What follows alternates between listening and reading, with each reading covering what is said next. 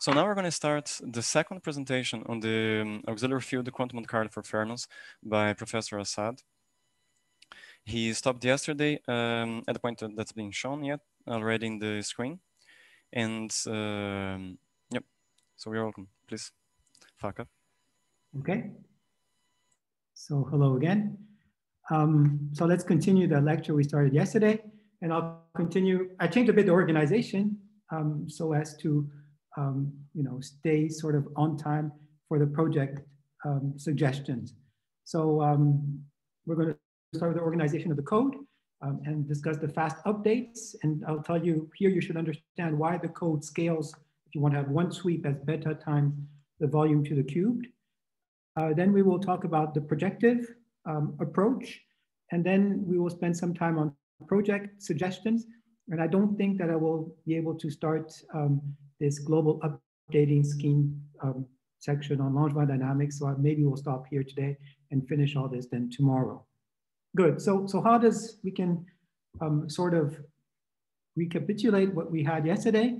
So we will calculate, we want to calculate an observable O, an arbitrary, say, equal time observable or time displaced actually observable. And yesterday we spent some time showing that it's an integral over, so there's a bracket here missing, but it's an integral over a field of space and time dependent, an action and the fermionic determinant, B of L tau to B of phi 1. And then the expectation value, that's what, of the observable O for a given configuration. So that's what Johannes talked about today. Then we divide by the partition function. We have Wick's theorem. That means that if I know the Green's function on a given time slice, so this is this object here, G of phi of tau, then I can use this, right? So this is defined here. I can use this Green's function on this time slice to calculate any observable using Wick's theorem. Good. So now what we have to do is doing the sampling and to sum over all the field configurations. And the easiest implementation of the BSS is to just do a single spin flip, so a sequential single spin flip upgrading scheme. So what we do is that we pick a time slice. We don't pick it randomly. We go sequentially through all the time slices. I'll tell that to you afterwards. And then we just change a field locally. So if this is an Ising spin, we just flip its value. If this is a continuous field, we could then shift it by a given probability distribution, box-like distribution, and get a new field. And what will happen is that if I change a field phi at site I and imaginary time tau, then essentially I will only change this B matrix, right? So don't remember that this B matrix, I can write it here, this B matrix of phi of tau was equal to E of minus, of phi of tau. This is the interaction, and E of minus delta tau, the hopping, right? That's what we had defined yesterday. Good, so we will only change this B at a given phi, at a given position, tau and space. And if we just change it at just a given position, then essentially we can write this change as 1 plus delta B of phi and tau. Now, what happens in general is that, at least for the case we were discussing yesterday, this matrix phi is diagonal, and that means that this delta, which I have here, is has only one non-zero element. And if I write it like this, x, y, then that's basically delta x has to be equal to I, y has to be equal to I, and a number which encodes the change. So delta is an extremely sparse matrix. So what we will have to do now, so this is the change we do when we do the single update. And what we will have to calculate for the Metropolis Hastings updating scheme is the ratio between the new weight, which is here, this 1 plus delta, divided by the old weight. And you will see that there's just a simple set of algebraic manipulations you have to do to see that, well, the action here, the S0 action of the dynamics of the field that you have to specify, that's an easy calculation to do. And then what is left over is the determinant of 1 plus delta times 1 minus the Green's function. So what is interesting here is two things, is that the Green's function is really the central quantity of the algorithm, right? So if I give you the Green's function on a given time slice, then you can calculate any observables, and the Green's function here will also determine the metropolis updating, or will define, it will determine the propagation or the evolution of the Markov chain process. So that's very important.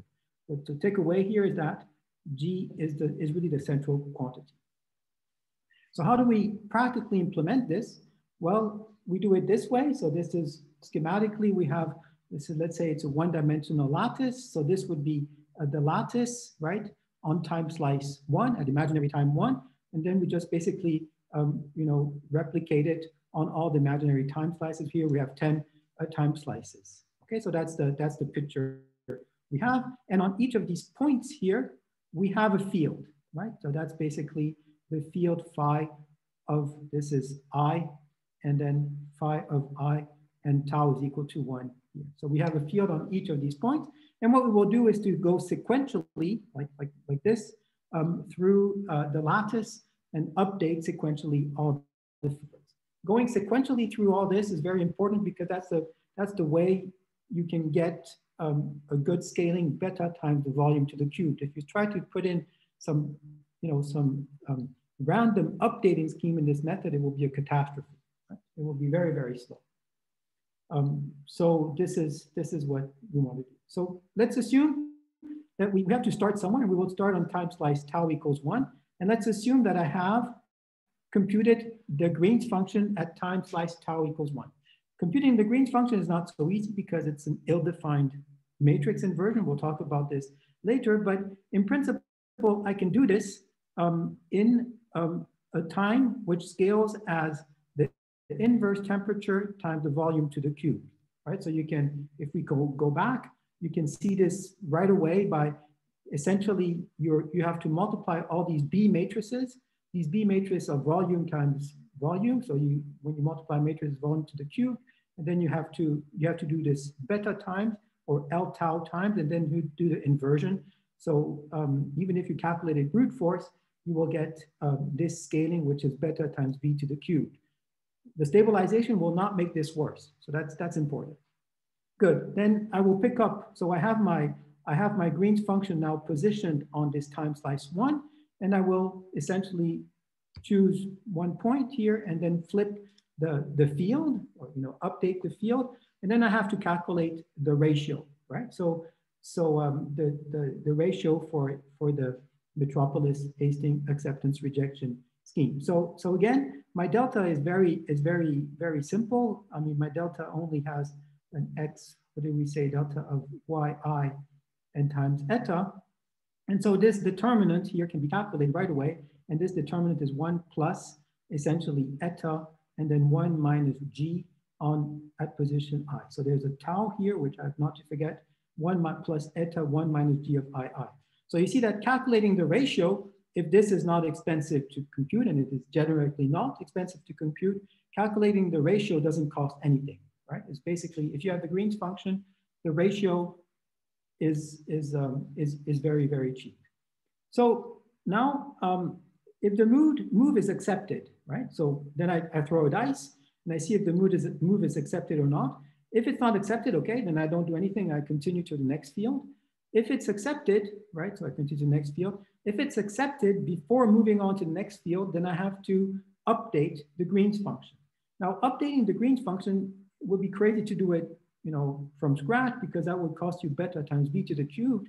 And for this, we have these what people call fast updating schemes. So assume that I won't go through this in detail. You can go through the notes we have with Hans Gerd. This is done in a lot of details. But so I would like to calculate this quantity here, right? And I, in fact, have the Green's function. That's the case before the upgrade. That's when delta is equal to 0. And what one can use, essentially, this is because delta has only one non-zero entry on the diagonal, then you can use Sherman-Morrison formulas which is given by this equation. And what this tells you is that if I know the inverse of a minus 1, so that would be my original Green's function, and I change the a by an outer product, so this outer product u, outer product v, if I take this as ij, that's equal to u of I v of j. And so if I just change it by an outer product here, minus 1, then I can calculate the A inverse after the change. In actually, if A is the n times n matrix, then this is an n squared operation, right? So that's all I need. So you can recast this form into this G here with the delta into such a form here, and what you will get is exactly, just plug things in, and what you will get with this form of delta here, you will get exactly the new G for the new field G phi prime of tau is equal to the old one, which you have stored on your disk, and you have to calculate this. So Z, that's essentially fixed, right? Because that's exactly the position when that was my I before, sorry, so I changed to Z. That's the position when I'm doing the update. And you see that if I have for each X and Y, I have to calculate this, and that gives me, as I said before, operations which scales as the volume to the squared, right? Because X goes over the whole volume, Y goes over the whole volume, and Z is just fixed. So you see that if I take this Ising spin or this field, I update it. If it's accepted, then I have to pay a price V squared, okay?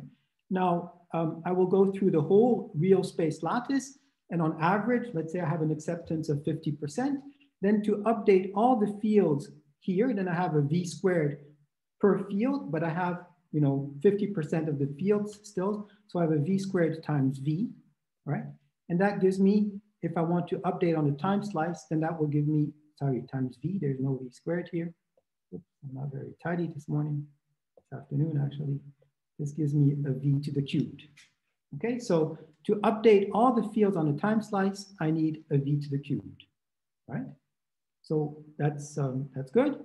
And now, how do we go on? We finished updating things on this time slice, and so we have to go on to the next time slice. Of course, we don't want to recalculate the Green's function because that would be too expensive. So what I want now is to go to the next time slice and have, before I start updating on time slice 2, I would like to, what we call, wrap the Green's function from tau equals 1 to tau equals 2. And then that gives me, so that's my G of tau plus 1.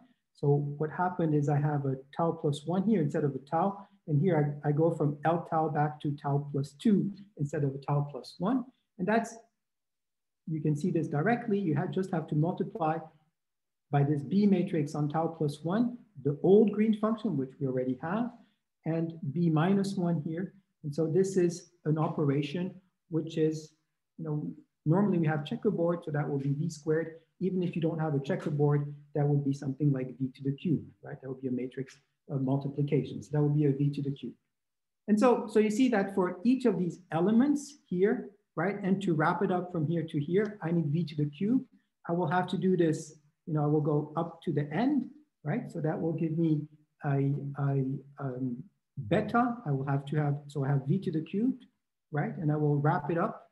And then I have to do this L tau times, but L tau is like beta, right? L tau, that's the number of operations I will have to do for one sweep. So that's basically V to the cube times beta, because beta is proportional to L tau. So we will go up from here to here, from 1 to 10, and then don't forget to measure observables on the way, right? When you wrap up. And then at the end, you essentially have your Green's function at this position at the end at your last time slice, and you can just go back, right? Then after, all you will do is then there's like a snake, which goes from 1 to 10, and then you go back from 10 to 1, and then you repeat that. So one sweep, in the code, we have this notion of sweeps and sweep. So a sweep for us is basically what I just, a sweep is going, essentially going from, we start from L tau equals 1 to L tau. So sorry, we go from tau equals 1, it goes from tau equals 1 to L tau, and then from L tau to back to tau equals 1. So actually there's a factor 2 in the definition of our sweep. Our sweep is basically going up, visiting all the spins, and then going down, visiting all the spins, and that's what we define as a sweep. Okay, so that's how it's done in the code. Good. So that's it, right? And so, you know, we will go up and down and just continue sweeping. And you know, the sweeps are accumulated in bins. The bins are written down on disk, as Johannes showed you for the energy, for example. And then we analyze everything with other routines, right? Ana.out, for example. Okay. I will go on if there's no interruption. And I will go now to projective approaches. Projective approaches, so this is a better way if you're interested in ground state properties, right? Maybe a better algorithm for ground state properties. The idea is then so this is what we want to compute, right? And what we will do is to start with a trial wave function. So in the code, we have the possibility of having a trial wave function on the right, which is different from a trial wave function on the left. So that can be useful. And we will require that this trial wave function should be non-orthogonal to the ground state.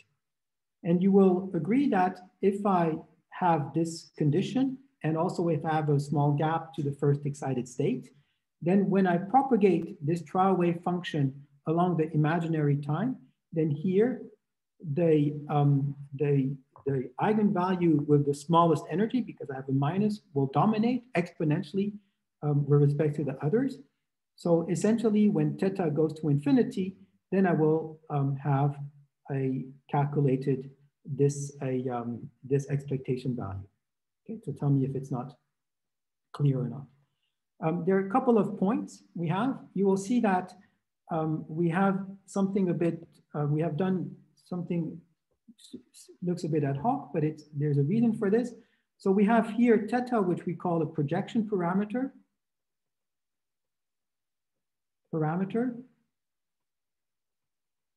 Now, the idea of the projection parameter is when I'm here, then I essentially have the ground state, psi 0. And the same thing happens here. So here I would have the psi 0. So theta is never infinite, but it's big enough so as to be sure within the error bar to have projected out the ground state. And then I have a small interval here, which is denoted by beta, and I can do my measurements in this beta interval, right? So the total propagation is 2 theta plus beta. Theta on one side and theta on the other side is there to project out the ground state from the trial wave function. And this interval beta in the middle is an interval where you can measure. For example, if you want to measure time displaced correlation functions, then you can only measure them in this interval, right? Beta interval, and you will, for example, here only be able to measure the ground state properties of C dagger of, let's say, beta, and then C of 0. That will be the maximal time displaced correlation function. So if you want more, you have to enhance this beta, okay? So, so that's what it is done. Now to implement this, we need a couple of further constraints. One thing which is first important to realize is that, well, you can, there is always a gauge choice or phase which I can choose of defining a trial wave function, a wave function. So it's very convenient to avoid it's not a sign problem, but it would look like a sign problem. To avoid a sign problem, it's very convenient to choose trial wave functions left and right such that the overlap is bigger than 0. So that will be taken care of in the code automatically.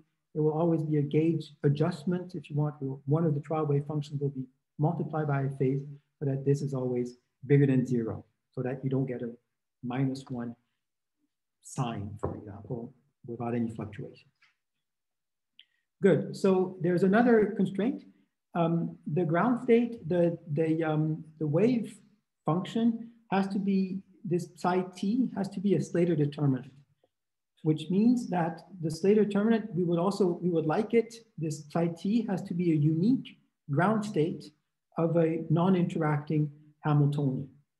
Okay, so as there was a question this morning, for example, we could take, for the Hubbard model, we could just take HT. HT, for example, could be the non-interacting case, something like this. Now, you just have to be a bit careful. You have to do something to the boundary. I'll come back to this later. You have to do something to the boundary conditions so as to be sure that this ground state is non-degenerate, right? So maybe I have to put a small twist. I'll come back to this after. So there are many choices for the trial wave functions. If I take this one, that will be the ground state, if you want, of the non-interacting case. If I put in, if I'm sure that it's that it's non-degenerate, then this would be a wave function which would have s squared of psi t would be a spin singlet, right? Would be 0. That would be the case. So this would be a very good wave function. You can take, on the right side, you could take this trial wave function. And if you have a half-filled Hubbard model, for example, and you know you have magnetism, then so that would be on the right-hand side, you could take this trial wave function, which is generated by this. And on the left-hand side, you could essentially take a trial wave function, which would be a Néel state. So the trial wave function, which would be a Néel state, that would be the solution of, I would just sum over all the i's, and a -1 to the I, and then essentially SZ of I. That would be a Néel ground state. That would be actually a rather good thing to do, because on one side you have a spin singlet, which you should have for the half-filled Hubbard model on a bipartite lattice, and on the other side here you would have the mean field solution, which would be a Néel state. Okay, so that would be. Example. Yes? Fakher, there's a question. Why should you care about the degeneracy of the trial wave function? I'll come back to this later. Okay? I'll come back to this later. I'll come back to, yeah. So let me go on. So now, is this a new algorithm, or is it the same algorithm as what we discussed before? And especially for the sign problem, etc. So to recast everything in the same form as the finite temperature code, what you can do is to realize that you can define a projector, right? So if I have this Hamiltonian, this non-interacting Hamiltonian, and this non-interacting Hamiltonian has a unique, so that's again important, has a unique non-degenerate ground state, then you will agree that if I take the limit theta going to infinity of this operator, so this would be the ground state of this Hamiltonian, then this is a projector onto the ground state. Okay, and this point, that's exactly where things become important to notice, is that exactly at this point, this is an equation which is valid only if this Hamiltonian has a unique ground state. Okay, so is that okay? Tell me if that's okay or not. You can ask a question. No question. So that's a projector.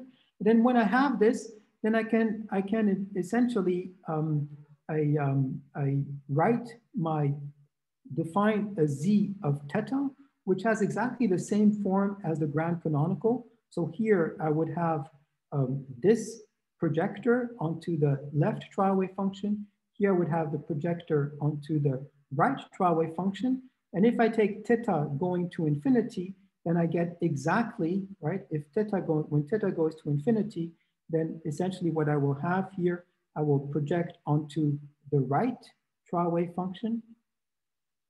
Trial, that will be left, trial left, and then here I would have a trial right and a trial right here. And because I'm taking the trace, this will, I can take this on this side, put this on this side, and basically this will cancel with this and this, and what I will get is essentially what I want. So this is very nice because provided, right, again, provided that this has a unique ground state, then I can, go and use exactly the same code, right, or do exactly the same formalism as I was doing before, and for the finite temperature, and go through the whole mathematics, and nothing will really change. So that's it's something formal. We never work this theta here, this big theta. So there's a big theta and a small theta. This big theta here is taken to infinity before we start the code. Okay. Good. So the reason for the non-degeneracy, I think I've repeated it quite often, is that I would like this relation which I have here, right? This relation which I have here only works between this and what I would program here, only works if this is a non-degenerate ground state, right? Now, so that's okay. Now I can use all the theorems I have for the sign problem, which we had discussed yesterday, for this ground canonical trace. And if h of t have the same, is symmetric under time reversal symmetry, for example, if h is also symmetric under time reversal symmetry after the Hubbard-Swiatkowski transformation, then I would have no sign problem. And this symmetry, will hold. The symmetry will hold up to will not change if I have theta going to infinity. If I have a non-degenerate trial wave function, then this identity will not hold. So if I have a degenerate trial wave function, if I have a degenerate ground state, and essentially what I would have to take is that I would have to sum over all the degenerate states here with an m here and an m here, right? All right, and then I would have to use this as a trial wave function, which would make something much more complicated. Okay.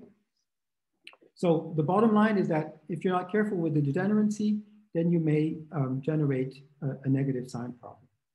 Right? Okay. So how do we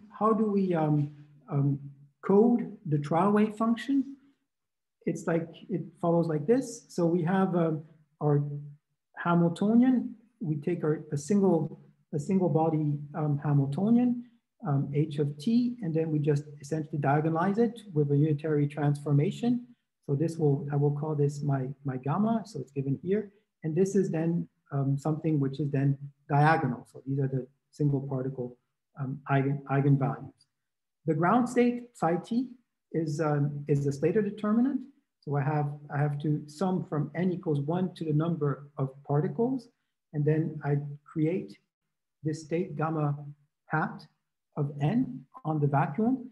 My energies, lambda 1 to lambda n dim, that's total dimensions of the one particle state, they are ordered in ascending order, right? So this is really the ground state if I go from 1 to number of particles. And then if I go back to my C basis in which I do my calculation of the Monte Carlo, then I just use, I've defined gamma here, and so I can use the inverse to define my gamma here, right? So essentially, the trial wave function is defined by a matrix which is called P, right? And P, so if I have these, this is basically, P is a matrix which goes from X and N, and these are the first N rows of the U matrix. Okay, so that's what is defined in this for this projector, and we have a type which is called a trial wave function type, which essentially encodes or defines this projector. I told you that degeneracy was important. We have to be sure that the ground state is degenerate, right? Is not degenerate. And so what is written down in the info file gives you information over the whole run, is what we call a degeneracy. And this is essentially the eigenvalue, the energy for the particle +1 minus the energy, single particle energy for when the nth particle energy, and this has to be bigger than 0. So what is written in the info file is typically something like this. The degeneracy of the right trial wave function is 0.47. I think this was for a periodic Anderson model. And I use the same trial wave functions for the left and right, so it's exactly the same degeneracy for the right. Okay, so please check when you use your the projective code. Please always check that the degeneracy is bigger than 0. Otherwise, you may run into problems. Right. So essentially, I'll repeat it.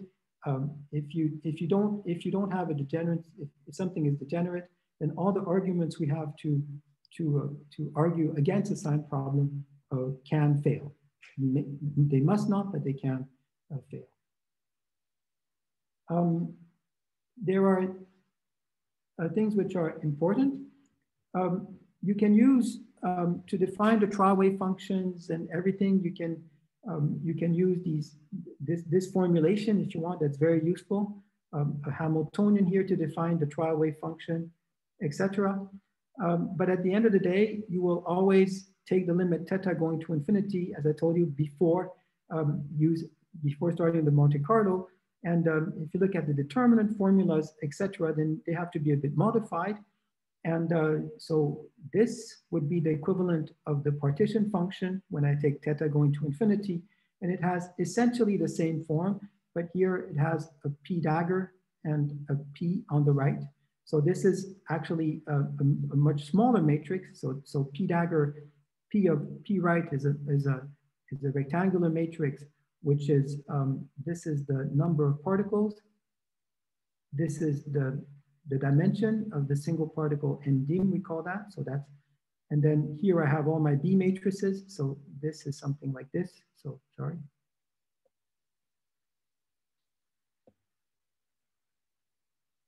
This is a square matrix, which is endim times endim.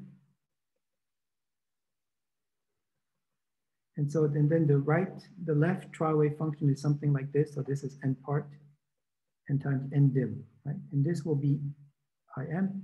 So this is a smaller matrix, which is essentially the number of particles times the number of particles. Okay, so that's what we have here. It's a smaller thing. The Green's function can be calculated also by putting in a source term, as I showed yesterday, and it has this form. This is an important. That's actually a very nice and elegant form. So essentially, it's given by 1 minus this u bigger, u smaller, u bigger, minus 1, u smaller. And the u bigger is defined as start from the right trial wave function and propagate it to imaginary time tau. And the u smaller is, say, start from the left trial wave function and propagate it from the biggest time, 2 theta plus beta to tau. Okay. One very important consequence of this Green's function is that we'll see tomorrow that the scales can be forgotten, right? So you can throw away all the scales in the projective code, and that makes it much easier, and at least from the point of view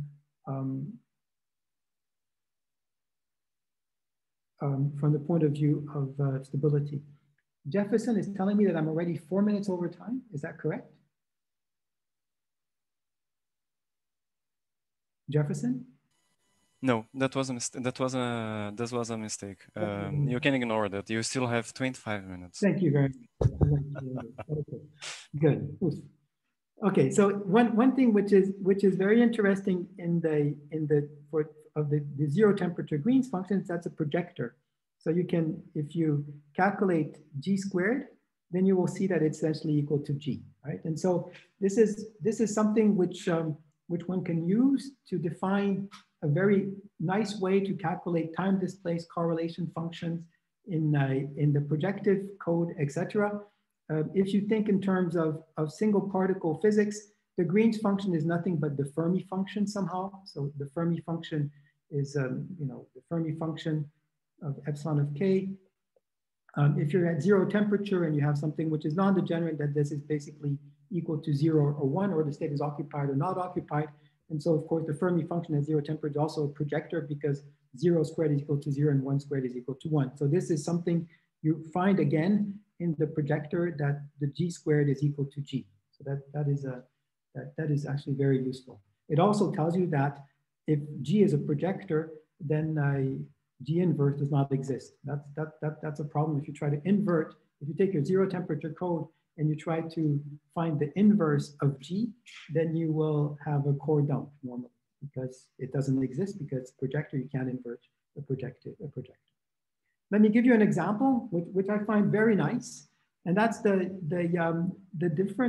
comparison between finite temperature and a finite temperature and zero temperature code.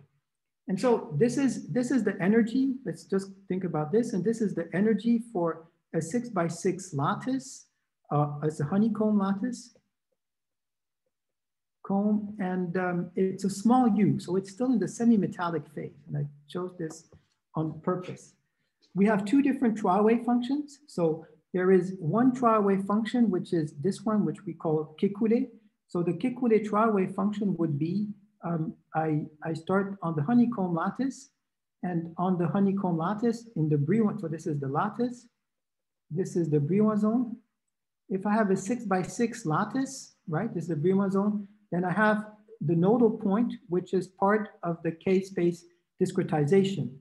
So if I don't do anything to my tight binding, right, Hamiltonian on the 6x6, then I will have a degenerate trial wave function because this point will be, I can occupy it or not, I can occupy it with a half.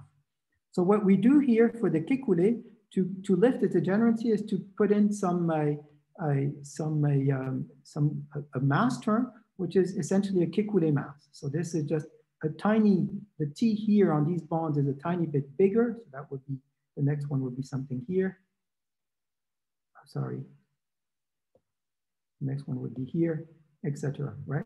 So these, I just put, the red ones are a bit smaller, bigger, and the blue ones are now a tiny bit smaller. And this opens a mass gap for the Diracs and kills, will essentially solve this problem of the degeneracy. The other thing we can do is to put a T prime, right? If you put in a T prime here, right, between a very small T prime, so we're talking about very small perturbations. If you put a T prime here, so essentially the T prime breaks the C3 symmetry of the lattice, and the K points start to, the two inequivalent K points or Dirac points start to shift towards the gamma point, and thereby you will also lift the degeneracy. So you can see that you can take the two trial wave functions. So these are these light blue triangles and light blue circles, and you really don't see any difference, right? It's really also for the kinetic energy, there's a difference for the kinetic energy, but essentially these are those two things. Now, is it worth doing the zero temperature code for this? And how should we compare things? And you see that you have to go to extremely low temperatures, right? So this is the finite temperature code here. So what is this scale for the projective code is, let me make this bigger. This scale for the projective code is 1 divided by 2 theta t times beta t. So for the projective code, we fix beta equals 1. So we average over only beta equals 1 in the middle. And then we change theta, right? We change 2 theta. That's the total, that's the projection. And so when we project, we get to some smaller and smaller energies. And then we do the same thing with the finite temperature code, which is this one. And we vary beta. So we make beta or the temperature smaller and smaller. And you see that when you do these calculations, you say, "Ooh, I have to go to very low temperatures." So that's, this is going up to 100, I think beta 100. That's rather low for a 6x6 lattice. And only at these very low temperatures, beta 50 or 100, you really have convergence between the two results. And the reason for this is pretty nice, is that the finite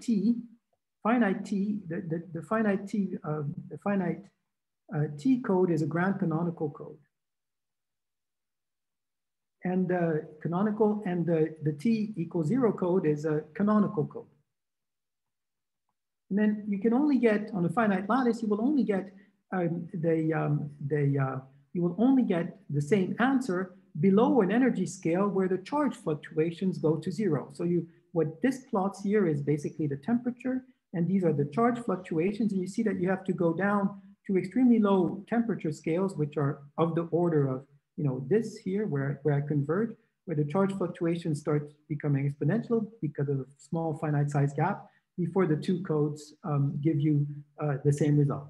So the aim of this comparison is, yes, things work if you use canonical, or if you use a finite temperature ground canonical, you should get the same result at very low temperature on finite system sizes. Even on finite system sizes, since on finite system sizes, generically, you will open up a small finite size gap and the charge fluctuations will go to zero, and canonical and grand canonical should be the same. Okay, so this is a hard comparison.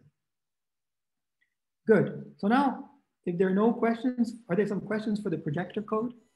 Perhaps there is one that's been already solved in the chat in part by Johannes, but which might you might have something interesting to comment. If there is an advantage in choosing different trial wave functions for left and right, and the example Johannes gave was when you're close to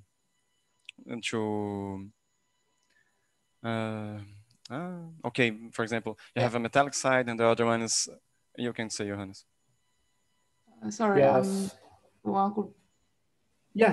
Yes. So you can have to. So I can get the. Yeah. So I was just asking about the trioses, right. And I think this is something that one can actually play with, right?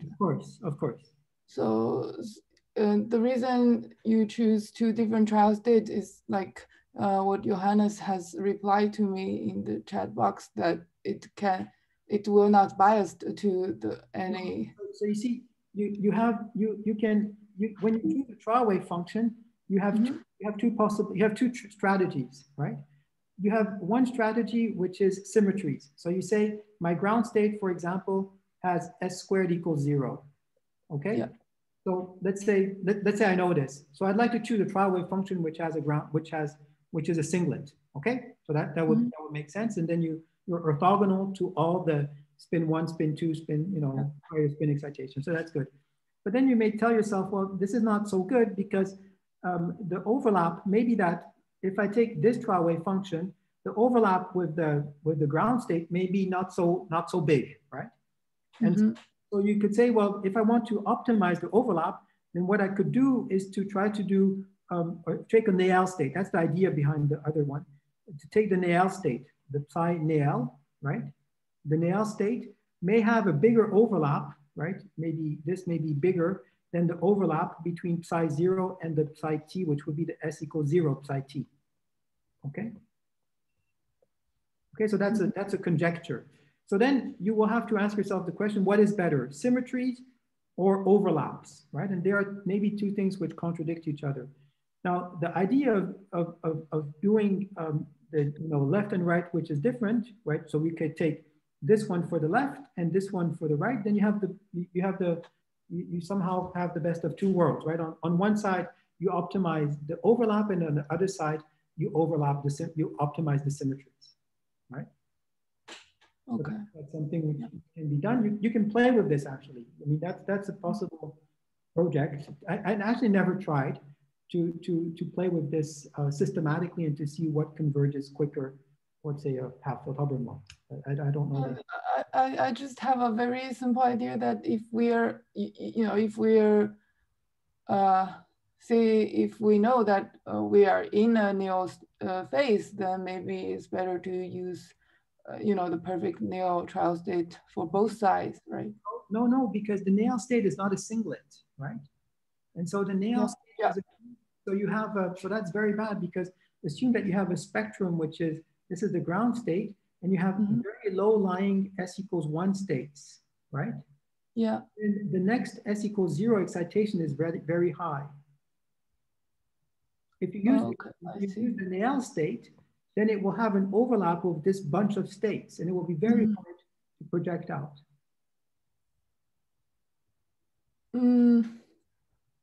Okay. Whereas if you use the singlet, then there will be no overlap to this. So you can then the projection power for both sides are the same, right? Yes. Then how how can one make sure that it's all projected to the ground states? with the same projection power. So then you have to go and you have to test things. Yeah. Right? Okay. Yeah. There's no so this case basically in this example, the low, if you want to I mean this example, you see that to get the ground state for this finite size, you have to go to very low temperatures because the low-lying states are related to charge fluctuation, right? Okay. And then you have to get rid of all the charge fluctuations to really converge to the ground state on this finite lattice, right? And so that is, so you have to try. You really have to change the projection parameter and try. Okay. Okay. Thank you. Yeah. So now I have maybe what, 10 minutes, quarter of an hour left, more or less. Exactly that. And so I'll go quickly through. So these are just suggestions of projects so that we can work together on them. And so every question you guys ask is a project. I mean, so if we asked a question of, you know, how well can you converge with different trial wave functions? So that would be a project. I mean, that would, so you can define your own project yourself. And so, but you know, we have some projects here which are part of the exercises and can be done and are, you know, sort of classical many body physics. And so the first one we already talked, I think that's an exercise, odd even leg ladders, Hubbard models. And this is based on I mean, so surprises from the weight from 1 to 2 dimensional quantum mechanics. And so odd leg ladders have a spin gap, odd leg ladders have no spin gap, and even leg have a spin gap. And so there is an odd even effect when you go from 1D to 2D. What one can do also is to more systematically, that's rather interesting. This is if you take the Heisenberg model, or if you take an SO3 nonlinear sigma model with a theta term at theta equals pi, then the low energy, the fixed point or low energy effective model for that will become as a higher symmetry, which is an SO4 symmetry. And this SO4 symmetry tells you that the spin-spin correlations decay as 1 over R with a modulation, and there's a logarithmic correction, which I forgot here. The kinetic energy correlation should also decay as 1 over R with a different log correction, and the dimer-dimer correlation function should also decay as 1 over R. So this is an exercise which you can do, and then you can continue this exercise by you know, doing a more challenging exercise, and is really to calculate this correlation function and show that this correlation function has the same asymptotic behavior as this one or this one modulo some different logarithmic correction. So that's very interesting. And this exercise is not so easy. Toshio Sato, who's here, did that in this article in supplemental material. You can talk to him if you want some help for that. But it's a cool exercise to check that this emergent SO4 symmetry is really there. What I can also suggest are SUN Hubbard models. I mean, all our codes are defined for SUN models. So you can do the SU2 Hubbard model on the one-dimensional chain. If you go to n equals 4, I believe that the n equals 4 Hubbard model has a dimerization, right? So you will find a dimerized spin gap state. What you can also do, if you look a bit in the notes, you can, if you take the strong coupling of the SUN Hubbard model at half filling, then you will come to an SUN quantum antiferromagnet in the sulfur joint antisymmetric representation. And this is possible to simulate, to write a code to simulate this in the ALF.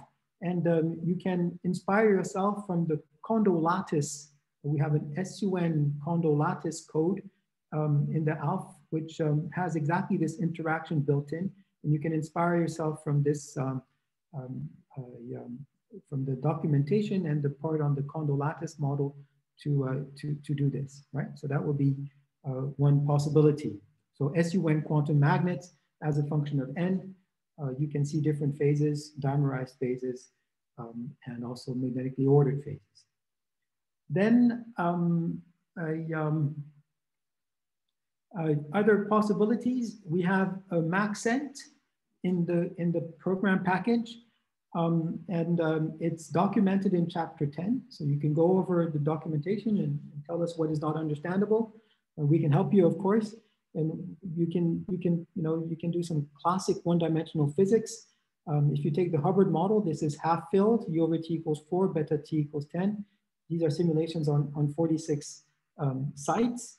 Then you know that the spin dynamics of the one-dimensional Hubbard model has a two-spin-on continuum. So the picture is that if I start with a Heisenberg, a Néel state, and I decide to take the spin and flip it, so that was up, and now I put it up. That's the flip.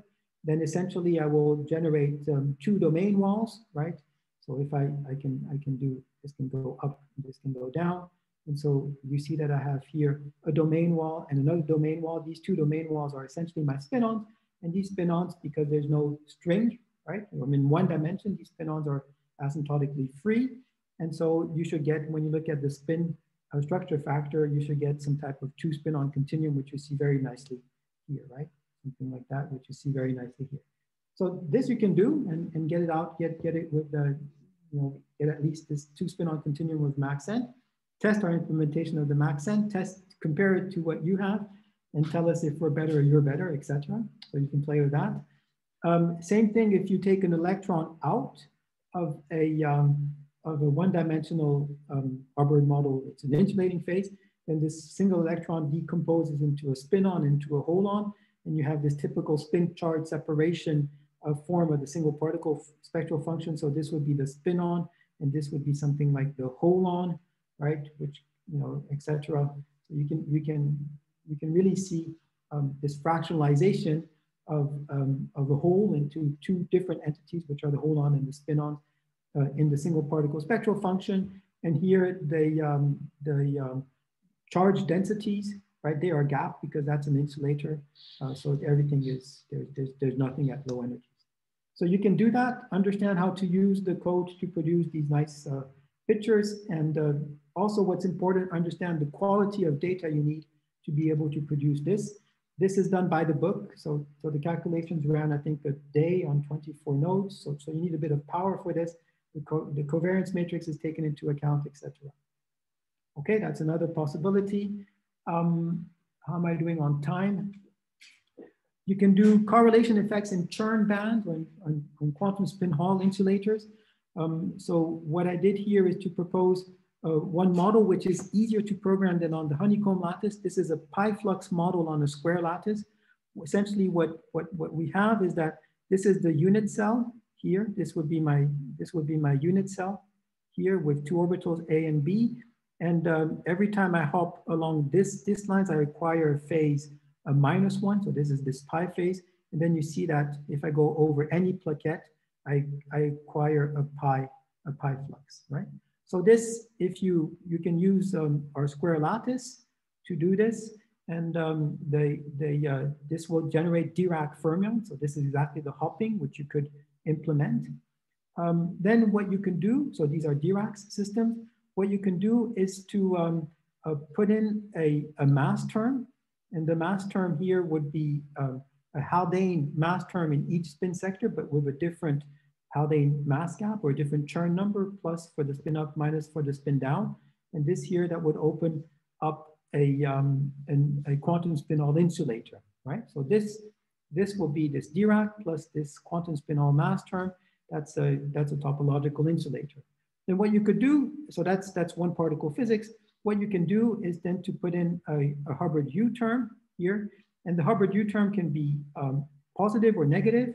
If it's negative, right, then you will have no sign problem because you will not break any sort of time reversal symmetry after the Hubbard-Sutanovich transformation, and you can dope this and try to understand what happens to S-wave superconductivity in topological bands, which you can make flat or not flat. So that's what Johannes is working on in this article. What you can also do is to put a positive U, and you will have a sign problem only if you forget this chemical potential term, and you can see transitions between the quantum spin Hall insulator to a magnetically ordered phase, which falls actually exactly in XY universality class. So these are things we did here some time ago, but which are fun to do, and you can play with topological insulators. What you could also do, so this is for periodic boundaries, what you can also do is to use open boundary conditions along this, right? If you use open boundary conditions, then you will have on the edges, because it's a topological insulator, you will have a helical liquid. And with the Hubbard U, right, attractive or repulsive, as you like it. In this case, you can look at what happens to correlation effects on the edge, right? I mean, how does the helical liquid change? How do the correlation functions of the helical liquid on the edge change as a function of U? So this is a pretty involved project, but the building blocks are there, right? I think that if I don't have to debug this, I can program this in 2 hours. Then I have a month to debug, but in principle, it's easy to do. Then that was a question which was raised yesterday. So sticking issues, so we can consider an attractive Hubbard model at finite doping. And what I told you yesterday was maybe not completely correct. You can use 2 types of Hubbard-Swiatkowski transformation. So the one which couples to the Z component of spin, or the one which couples to the density. For the attractive Hubbard model, both of them will not generate a sign problem, right? So that we can show with time reversal symmetry. And what would be interesting to look at is to see how does the autocorrelation time change for the particle number. So what sticking issues mean? I know that if you use this formulation with the field coupling to the density, then if you want to calculate n of mu, so your grand canonical, you give mu and you want to calculate n of mu, then when u is big, so big, I don't really know what it means, but let's say u is like 8t, then you will have some issues that this will have a very, very slow dynamics, at least with this code, I know this.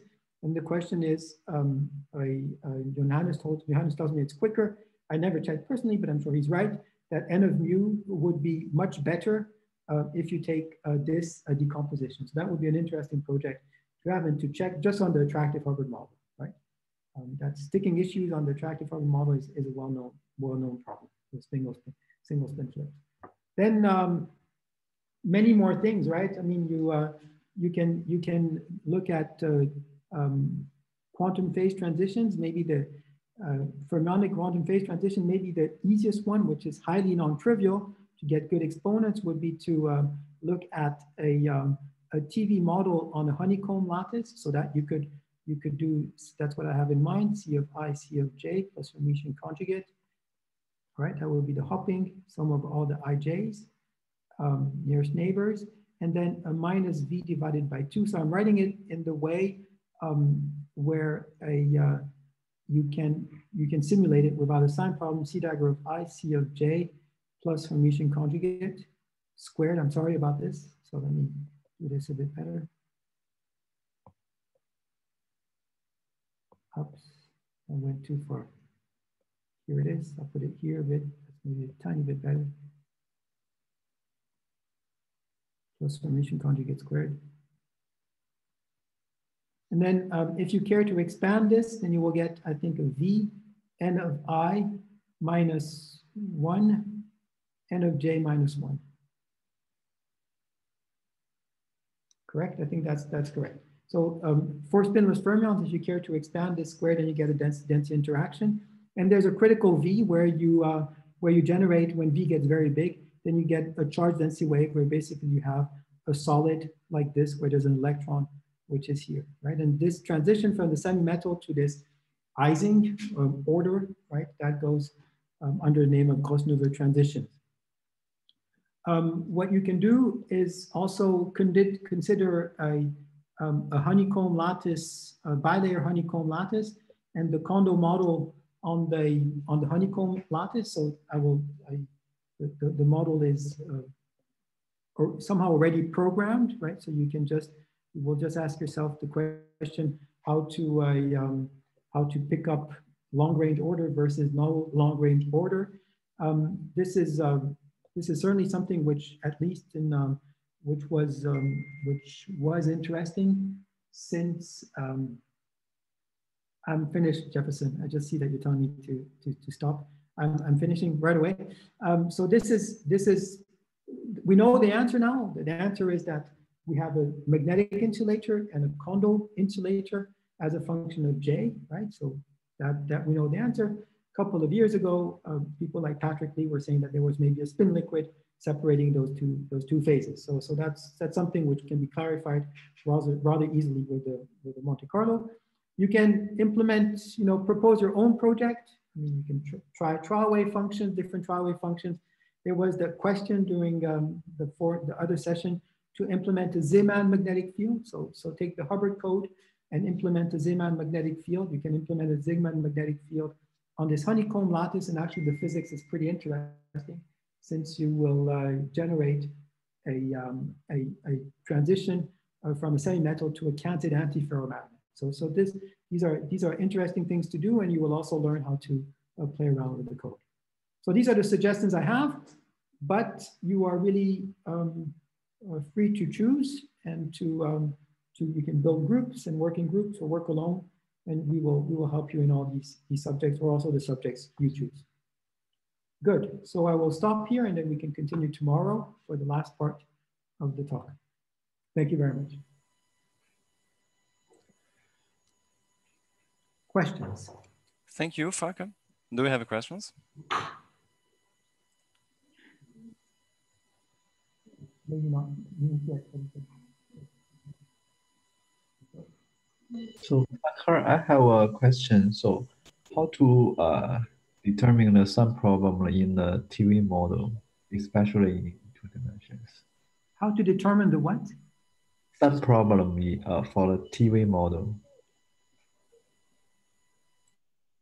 I don't understand. To determine the what? The critical V? No. Problem. The spin is TV model. So Right. How to determine whether there's a sum problem? A sign problem. Oh, some. Yeah. Sign problem. Okay, so for the TV model, it's a bit tricky. I can show you how to do that. So for the TV model, there is this is the trick. If you do, so you have C dagger of I, C of J plus Hermitian conjugate, right? That's the kinetic energy minus T. And then you have a minus V. So now I will write with the field, right? Which couples again to the hopping, C dagger of I, C of J plus Hermitian conjugate. Yes. Right, this is it, right? So now, yes. So this is sort of the Hamiltonian you have for a given field, and this is something which is time dependent, right? You agree? Yes. Okay. So now what you can do is to go into a Majorana basis, right? So this is H of phi. Okay. And the Majorana basis would be, so you would have that will be, so gamma I of 1 would be equal to a C dagger of I plus C of I, and gamma I of 2 would be equal to a 1/2 C dagger C of I minus C dagger of I, right? So that's the imaginary part in the 1 over I, right? I forgot about that. Sorry? Right, so that's something like that. Oh, yes, I understand. Yeah, and so you have to be a bit careful in the choice. You can choose this representation for sublattice A and another representation for sublattice B. But the upshot of all this is that if you write this in the Majorana representation, you have I and J, right? And this is then minus T, and you will have an I, gamma dagger, no, there's no daggers in the gammas, gamma of I, N, so this is the real and imaginary part of J, N, right? And exactly the same thing for the phi of tau, and you will have a gamma of I, N, and gamma of J, N, with also an I, and I think there's a 4, I forget, right? Okay, so that's it. So the beautiful thing of this is that you see that there is, here you have just a U1 symmetry. I mean, so there's not so much, but here you have an O2 symmetry, right? Okay, yeah. You have O2 symmetry, and essentially what that means is that the determinant, right? The determinant of the M, that is equal to the square of a Pfaffian. So if you take the, if you trace over Majorana's, you will get a Fakher, and so you'll get the trace over a Fakher of this for the gamma matrices, and you can show that this Fakher here is real. So that would be squared. Will be something which will real. If you take a real number, you square it, you get something which is bigger than 0. Okay. Okay. You can do it. You can do different things. So this is a way to see it. You can use essentially also what Hong Yao has proposed. You can define also some symmetry, some anti-unitary, some symmetry. So you could use, for example, let me have a mu, which is an index, mu, which is a spin 1/2, basically a Pauli matrix, which acts on the Majorana index, right? So what you could define is basically, if I have a t, let's say this is a t minus in Hong Yao's notation, I think that's gamma of I. So I'll take this as a vector, a t at -1, that will be equal to, so I would give me an I mu y, and then gamma of I and -1 to the I, right? You could use this as a, so that's an anti-unitary thing. And then you could use another one, which is a t plus alpha gamma of I t plus -1. That would be alpha bar I mu, no I, that's wrong, mu x gamma of I. And there's also a -1 to the I, right? And so you can show that essentially t plus squared is equal to 1, t minus squared equal to -1, that t plus commutes with the Hamiltonian, t minus commutes with the Hamiltonian, that's equal to 0, and that t plus and t minus, they anti-commute. I think t plus and t minus is equal to 0. And this is basically a condition which is shown by Hong Yao, which will tell you if you continue use this symmetry, then you will also see that the determinant of m is bigger than 0. Okay. Okay. That's another way of seeing it. But the easiest way to see it is that the determinant decomposes into a square, which is the Fakher of a real quantity. Okay. Thank you very much. You're welcome.